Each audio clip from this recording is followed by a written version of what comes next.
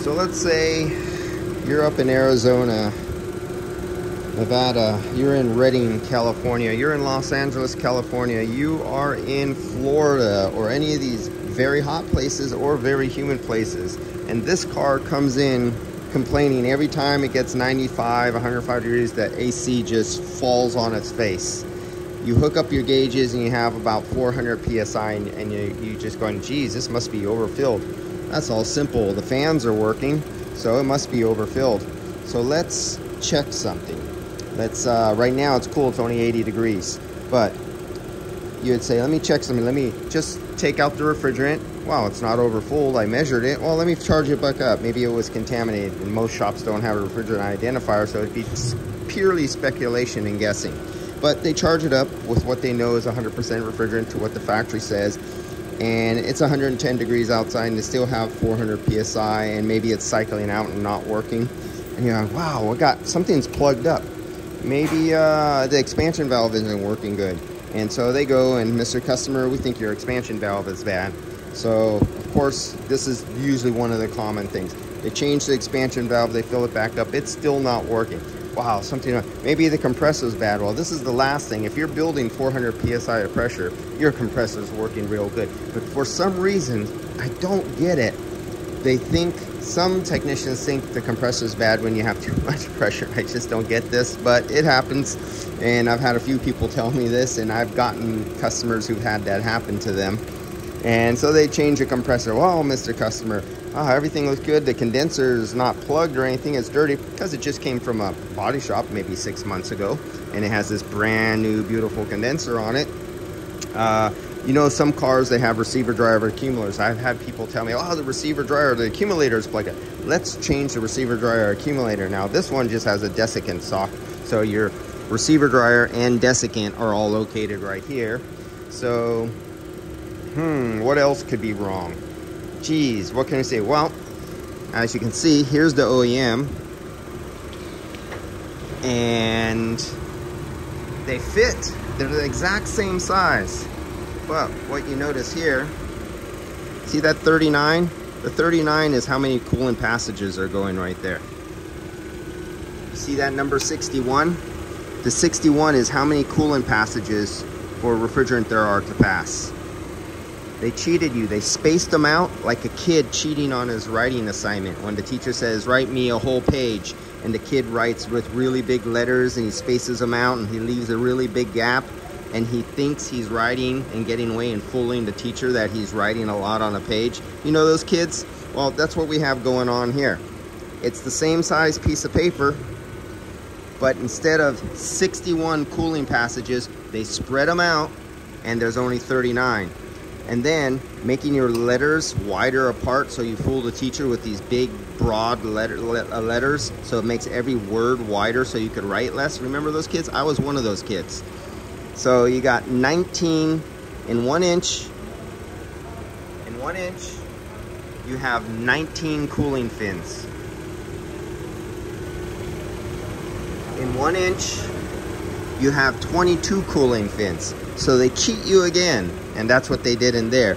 And the one thing I can't show you, because I can't split this open and show you on the inside, but I can show you, maybe I can focus inside of it. Let me see if I could get in there. I've shown this many times, but if you actually go inside, and oh damn, I don't have light.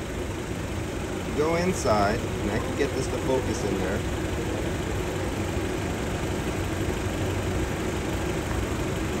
Can you see? No, you could barely see. You really need light in there. I'm sorry, guys. There you go. Do you see those cooling fins, the flat plates? Do you see those little tiny fins inside? You know how incredibly small those things are? These ones particular, those ones are actually smaller than the ball bearing in the size of one of those really expensive fine Japanese, or even a ballpoint, a Bic pen, but a Japanese ball bearing inside a ink pen. That little ball bearing could not fit inside the gaps between those fins that are inside there. And if you open one of these up and you cut it in half, it's a big old massive hole, and it only has like 6 fins going across, and this is like 12. or 18 fins going across. Microchannel condensers are what are called critically charged condensers. And when you try to cheat like this, you really mess up the thermodynamic, the performance of the heat rejection of the system. Right here, I was just gonna show you, and I can't do a comparison, but I'm doing the drop across the condenser. This is another thing, and it's cool out. It's only 79, 80 degrees out right now, so there's no real load over it, so you will see nothing wrong other than, let's see. So right now we have 40 degree drop across the condenser. Now this is supposed to be a high efficiency condenser.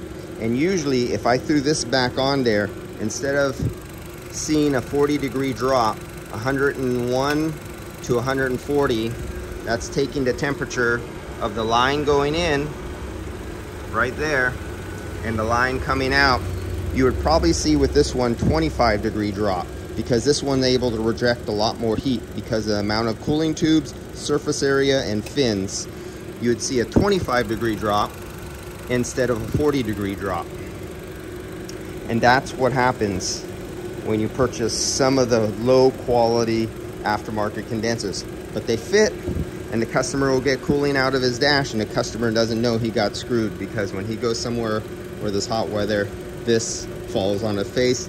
Some of the cars, the pressure goes so high it gets up right around 390, 400, and you notice the engine shaking in hot weather. And the customer says, and if they have a really small engine, customer might complain, when I turn my air conditioning on, when it's like 95, 105 degrees, when I accelerate, I have no power. When I'm at idle and I'm at a stoplight, my engine is more rough than it usually is. And it's because it cannot dissipate the heat, so the pressure is hitting like 400 PSI, and so much strain is on the compressor that the engine has to struggle and consume more fuel just to do that.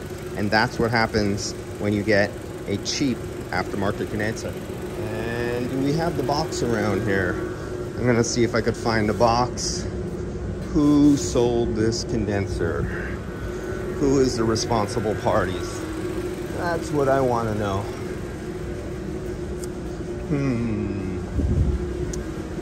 I'm looking for Jack the Ripper of condenser sales, and I cannot see anything. The box must be gone. All right, guys, I won't be able to reveal the responsible party for this particular year, make, and model vehicle for selling a piece of garbage like this, but that is what we get when we get those kind of people. What else we got? We got 43 degrees out the ass, so customer would never know. It seems pretty good because we're only at 80 degrees. It's real low temperature right now, so there's no real big difference. And if I link the tool, now the one thing I did notice, actually it's not, we have cycling fans, and as our pressure gets up there to 170, I could feel the fans. These are pulsating fans. So on this particular vehicle, it's pulsating up and down. It's constantly up and down on the fans. So you'll never get a steady reading because these fans are constantly up and down all the time. All right, that's all I want to see here. Can I get you a TD across? Let's go here. Let's get you a TD across the heat exchanger, internal heat exchanger. So let's get, this will be from the evaporator. So this is right here. And let's get that right there. Okay, we're out of the evaporator. This is the heat exchanger where the liquid hot gas is going in. And let's get the temperature here on the other side. So let's take that off there. And we're gonna see how the evaporator changes as it exchanges heat from the hot liquid to the cold suction to get to the other side. Right there. Okay, there we go. Let's wait for the temperatures to stabilize. And let me get back out of there. Get me back. Get me back. Get me back. Get me back here. Link tool. Link 2. There you go.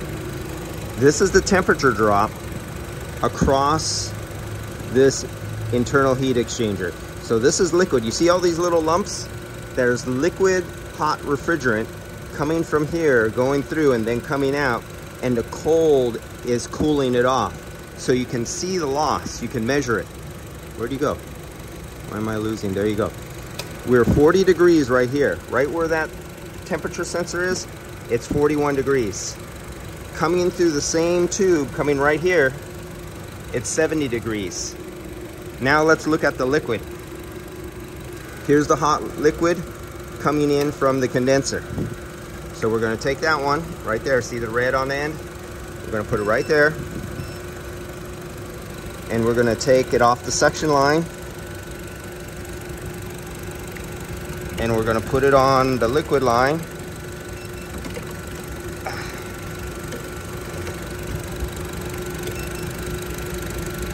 Right there. Okay. Now, what you're gonna get to see is how this cold gas from the suction cools down and subcools it even more than it goes in at. So it goes in right there, it comes out right here. So we're going in at 88 degrees. No, we're going in at 103 degrees right here.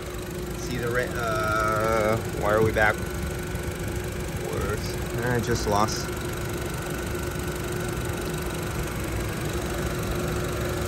Yep, we're red right there. Red one right there. Red one right there. We're going in at 104 degrees. So right here, as it goes in, it's 104 degrees. But when it's coming out to go to the expansion valve, because it's going in this direction, it's 86 degrees. And it's going in that direction to. So you get to see both ways as it goes from cold suction line to warm suction line. As it goes from hot liquid going in to cool liquid coming out to the expansion valve. So this is all temperature drops. I gave you a temperature drop there, which it was like 40 degrees. If I put this back on, it would be about 25 degrees, but because it has a piece of shit aftermarket condenser, it's 40 degree difference. And we can see the temperature drop going across the internal heat exchanger. All right, that's it for now. I am actually going to miss my last job of the day because I took 2 videos today. And I spent this extra time and looking at the time and how far I have to travel. I gotta call them back up and push them up to tomorrow. My tomorrow is already booked. So that means I leave the house without breakfast. I eat in my car, get there extra early before they open up, and bust my ass tomorrow because I did 2 videos today instead of 1. All right, guys, I'll see you.